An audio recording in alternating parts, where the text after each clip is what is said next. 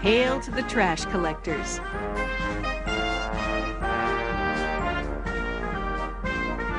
If they didn't march our garbage away, we'd be buried in our own debris. Nature has its own trash collectors.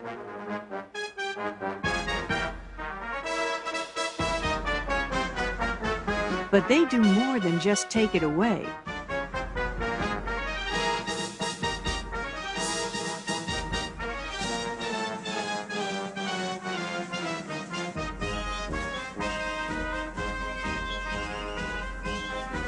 These decomposers, as they're called, eat the world's waste. By digesting it, they recycle it, putting organic matter and nutrients back into the topsoil. Without them, topsoil would become barren, and little would grow.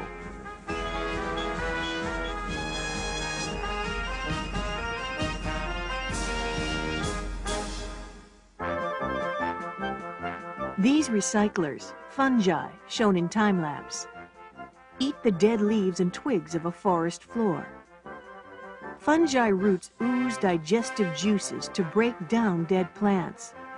Fungi use some of the released minerals, such as calcium and phosphates, to grow. Plant roots can absorb the leftover minerals. The steam rising from this pile of hay and cow manure is evidence of decomposers too small to see. The feeding frenzy of billions of microorganisms releases heat, causing steam. They turn waste into humus, which farmers use to enrich their soil. The earthworm is perhaps the king of the decomposers. It slithers to the surface for leaves, and then pulls them underground to eat in safety. A worm also eats its way through the soil, filtering out bits of organic debris. It releases minerals as it digests its food, leaving some behind as nutritious castings. In a year, the earthworms in just 1 acre can create 200 tons of fertile topsoil, the weight of 30 elephants. The topsoil in your backyard or neighborhood park has probably passed through the guts of an earthworm many times.